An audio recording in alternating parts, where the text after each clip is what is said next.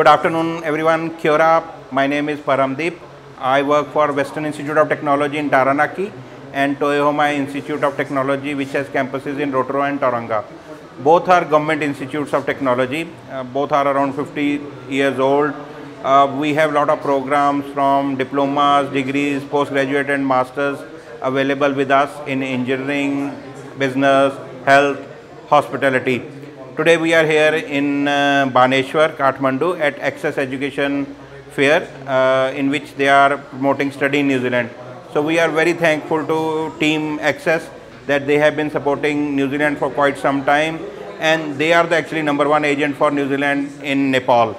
So altogether I think they are doing around 1,000 to 2,000 visas for New Zealand, and we were the #1 institute, sort of, especially Toyohama in February 20, who got around 200 students from Access Education, mainly because we have the very good high quality courses which have high employment outcome. So you can even come to us with 5.5 band IELTS also, or 6 band, or for master we need 6.5. And as you know, as per current policy, for masters actually student gets spouse visa also. So there are very good options. So I will encourage you to contact Access Education and look for the different options.